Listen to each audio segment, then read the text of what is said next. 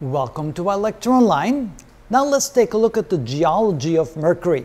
Again, it's not a very exciting topic when we think of Mercury because there's not a lot going on there. It's been a dead planet for a very long time. However, there's a few things worthy of note. So let's take a look. First of all, we found things such as structures that are called vents and hollows. Those are usually caused by the collapse of magma chambers. So since there hasn't been much volcanism in later years, those are things that probably happened again a very long time ago, and we still see the remnants of that because there hasn't been a lot of changes besides the impacts of the meteorites. We do find scarps all across the planet, and those are caused by either uplifting or by contraction. Contraction means that as a planet cools, the density tends to increase and the volume tends to decrease, so you'll see contraction, where in some places it contracts a little bit more than others. That forms the scarps. Or sometimes we have what we call uplifting because of volcanic activity. We also find what we call compression folds, and those kind of crisscross across the surface of the planet. Again, those are typically called by the contraction as the planet cools. We do find high ratios of magnesium to silicon and low ratios of aluminum to silicon and calcium to silicon. So that's kind of different that we see on the moon and on the Earth. We see not a lot of feldspar compared to what we see on the moon. And feldspar contains calcium, sodium, and potassium. So those are in existence in lower quantities on Mercury.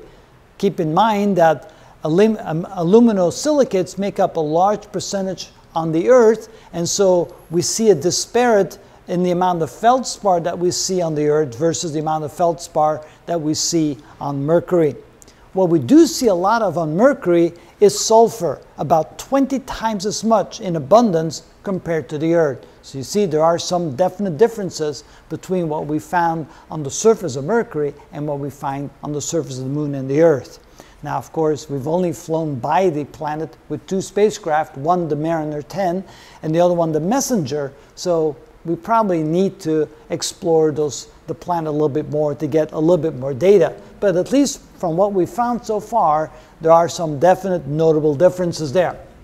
Also, we found that the minerals that we find on the surface of the planet appear to have formed in what we call reducing conditions. Reducing conditions is the opposite of oxidation.